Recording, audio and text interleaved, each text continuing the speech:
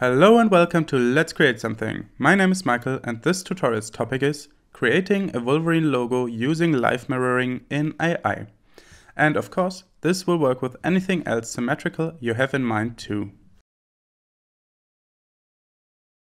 As there is no native live mirroring tool in Illustrator yet, we have to use a little workaround.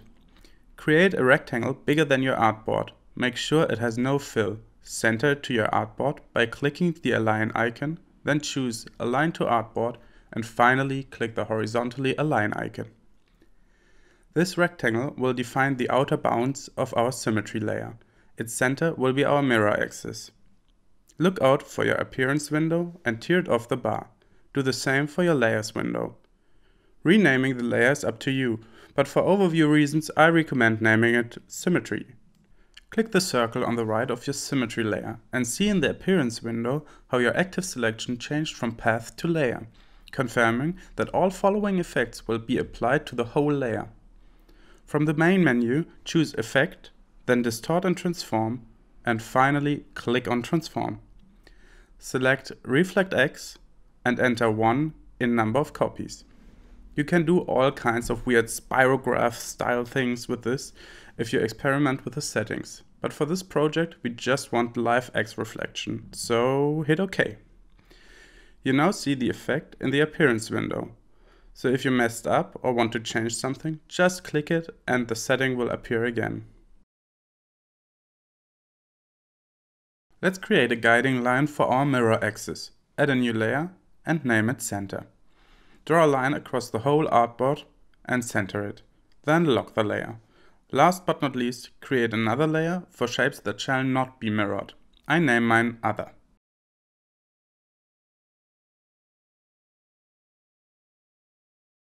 Let's test our setup by throwing in some shapes on the symmetry layer.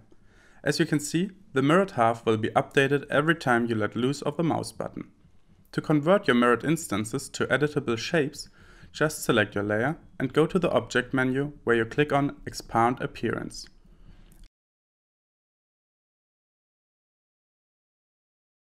As you can see, the effect disappeared from the Appearance window, because expanding Appearance kind of bakes the effect into the layer. Ungroup everything by hitting Ctrl-Shift-G a couple of times and you got yourself separate shapes. Unfortunately, our symmetry setup is gone too.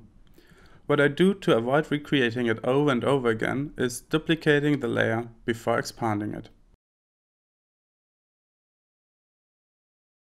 Let's go back to our working symmetry setup and talk about the two major pitfalls you should be aware of. Number one is, never cross the bounds of your symmetry rectangle. This will displace the mirror axis and mess everything up. If it happens, don't worry, just undo and everything works again. Pitfall number two is, never select and delete a mirrored instance. Those instances aren't individual objects yet. If you do so, it will delete the bounding rectangle too, and your whole setup is gone. To avoid it, I recommend that you pick a favorite side, left or right, and stick to drawing only on that one, so you can easily rectangle select them all without accidentally selecting a mirrored instance.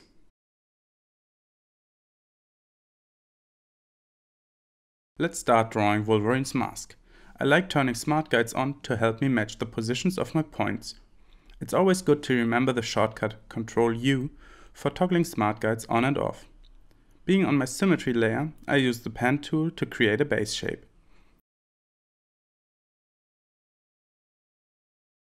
To refine it, I switch to the direct selection tool and select the corner points I want to be rounded. Click and drag the circular rounding controller until you are happy with the look.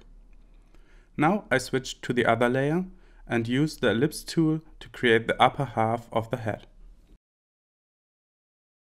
Snap to the center line, click and start dragging, then hold down Alt to create the ellipse centered to your initial click position. Let go of the mouse button when you like what you see. To finish the upper half of the head, I use the rectangle tool and smart guide snapping to fill the nose gap. Next up is creating the lower half. Select the ellipse from the top half, hold down Alt, then click and start dragging. While doing so, additionally hold down Shift to axis constrain your movement. Let loose when you like what you see. As it is the chin area, give it some skin tone color. Now I'm using the rectangle tool and Smart Guide snapping again to finish up the shape. Combine the skin colored objects into one shape by opening the Pathfinder and click the Unify button. Finally, right-click the object and choose Arrange and then Send to Back. If you are new to Illustrator, the shortcuts to the Arrange functions are something you really should get into your head.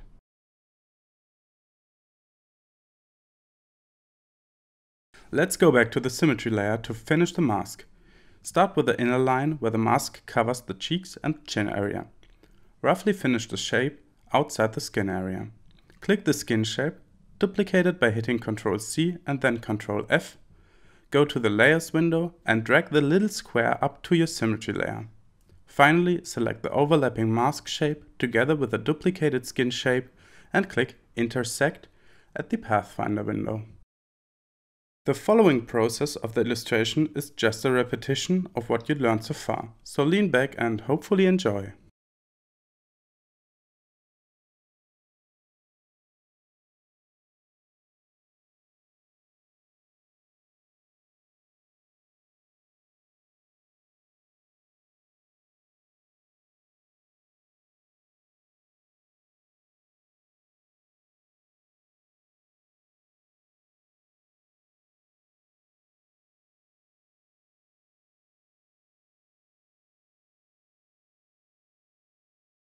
Last but not least, I duplicate the layer by dragging it onto the new layer icon to have a backup of my symmetry setup. After that, I go to the Object menu and click Expand Appearance to convert my mirrored instances to individual shapes. That's it! We just created a simple geometrical Wolverine logo. Because you watched it all until the end, here's a little giveaway for you. Under this URL, you'll find the symmetry template and the Wolverine logo free for you to use and modify. That was creating a Wolverine logo using live mirroring in AI. I hope you had a good time and learned something new today. Don't forget to leave a thumbs up and subscribe if you'd like to see more like this. Have a great day, thanks for watching and happy illustrating!